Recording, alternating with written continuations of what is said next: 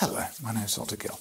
I've been asked to do an examination of your neck blood vessels today, specifically the JVP, the Jugular Venous Pulsation. Before we start, can I please confirm your name and date of birth? Yes, sure. It's Janina Zorano, 30th of September 96. Thank you. So, to the best of your knowledge, do you have any problems with your stomach? Not that I'm aware of. Okay, so in terms of doing the examination, it's going to involve you lying down, resting your head on the bed, and then me applying some pressure over the stomach. Okay? Okay. So if I can just get you to lie down and relax, please. Okay, and if you turn your head to face that way. Super. So having a look at the base of your neck to start off with, and just try and relax for me, let those muscles, there we go. So I can see a nice pulsation coming through, and crucially I can easily see two waveforms here, so there's two pulses coming through. I'm just going to touch your neck if you don't mind. Okay, so I can't feel that pulsation, so we're confirming that we do have the JVP that we're looking at. So if I can get you to put your hands by your sides for me, and I'm just going to put my hand on your abdomen and press here. Is that okay? So having a look, and what I'm expecting to happen is this pulsation to move further up the neck. Okay, 1, 2, 3, push. Okay, that's excellent. There's a nice surge up, so this confirms that we're in the right location. And if we were to draw a ruler up from here across, then that's putting your JVP at about 3 centimetres above the manubrial sternal angle, so we know that this is entirely normal for yourself. So in terms of that, there's no concerning features. Do you have any questions for me at the moment? No, not at all. Super, thank you very much. Hello and welcome back to the channel. You've joined myself, Dr. James Gill, for another clinical skills video. Today we're going to be looking in depth at the JVP here, understanding the differences between the appearance of the JVP versus the carotid arteries, and the importance of assessing the internal jugular venous pulsation as opposed to the external jugular venous pulsation. So with regard to the JVP, what we're doing is we're using it as a manometer, a way of looking at the pressure of the right atrium. If we had, for example, a raised intrathoracic pressure, then that would cause a rise. So we'd see the JVP increase in the position on the neck.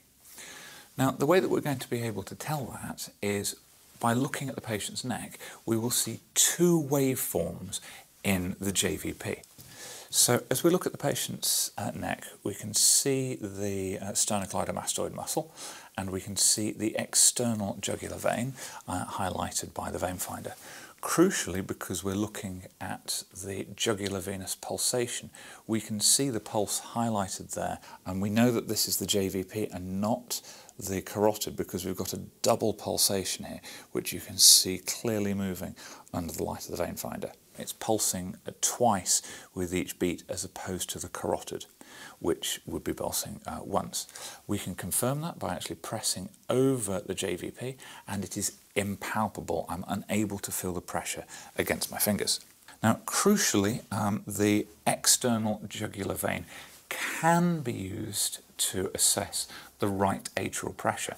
However, it's not something we prefer to use ideally because it can be a potentially tortuous route, and there may be the presence of vessels within it which may impact on the response to the hepatojugular reflux test.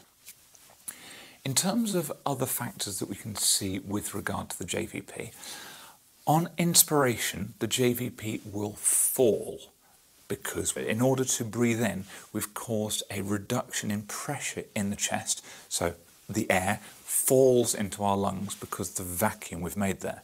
The same will be true of the JVP. By creating this vacuum, the pressure on the right atrium will reduce and the height of the JVP would fall. Conversely, on breathing out on expiration, we're increasing the pressure in the chest because we're allowing the patient, or we're getting the body to exhale, thus we'd expect the JVP to rise up on the neck. So we can perform the abdominal jugular reflux by pressing into the abdomen. So do 1, 2, 3, push, and we can see there's an easy fullness to the JVP, and it's moving up nicely, and a slight increase in the external jugular vein. So we're going to do that once more. So by pressing onto the liver, we're forcing blood into the right atrium, which we're seeing transmitted with regard to the pressure to the right JVP.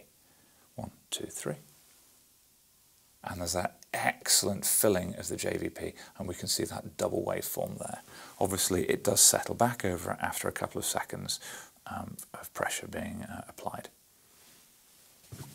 So an important part of any test, such as looking at the JVP, is to determine what an abnormality suggests. So an abnormality to the JVP would be the visible pulse being more than 3 centimetres above the sternal angle. When we talk about measuring the height of the JVP, we want to essentially take a ruler from the manubrosternal angle and measure upwards and correlate with how high up that is rising on the neck. So here we're probably getting 2-3 centimetres over the manubrosternal angle, thus we know that this is a normal height for the patient and would likely reflect a normal atrial pressure of less than 7 millimetres of mercury. So an abnormality to the JVP would be the visible pulse being more than 3 centimetres above the sternal angle. And this is going to indicate issues with increased pressure to the right atrium. Now, classically, that's often associated with right heart failure, whereby the heart isn't able to pump properly, leading to increased pressure in the venous system, which will cause that rise in the level of the JVP. Similarly, we can have issues with congestive heart failure. Staying around the heart, constrictive pericarditis or cardiac tamponade all put physical pressure directly on the heart, which we'll see with a raised pressure to the right atrium, which will be transmitted backwards through the venous system to cause a rise in the internal jugular vein. We can have other causes of raised JVP, but again, they're all related to pressure. So for example, chronic pulmonary hypertension can do that. Acute pulmonary hypertension, as you may see from the presence of a pulmonary embolism, and potentially even significant changes to the intrathoracic pathology, such as a tension pneumothorax, where we've got compression of the lung and increased pressure within the thoracic cavity due to air being trapped and leaking into the thoracic space, steadily squashing the heart, which is one of the reasons why a tension pneumothorax needs to be addressed very, very quickly. Ultimately, this test is all about looking at the pressures within the chest and specifically the right atrium. And if we understand that, then we appreciate why the abdominojugular reflex or hepatojugular reflex will result in an increased JVP when we're applying that pressure to the abdomen. With some patients, if the JVP is not clearly visible, it may be that we're dealing with a very healthy person and they have a very low right atrial pressure, in which case we can confirm this by having them lie down horizontally, at which point gravity is no longer acting on the JVP and we'll see it coming up the neck whilst the patient is in the horizontal position. So if you could sit forwards for me, please, and lie back, please.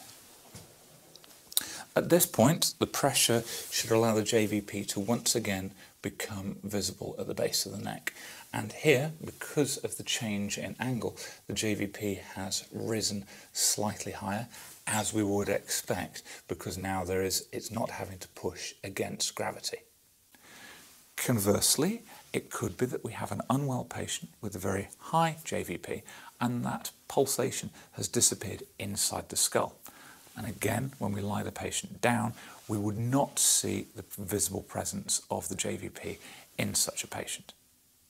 It is theoretically possible when we assess for the JVP that it might not be visible at the patient's neck when they're lying at 45 degrees. We can attempt to make it visible by applying pressure over the abdomen, the abdominal jugular reflux.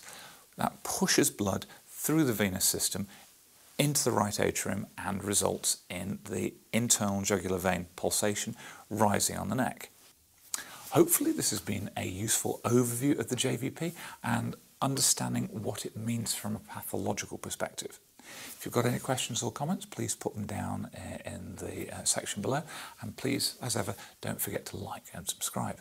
With that, thank you very much, and we'll see you in the next one. Cheerio.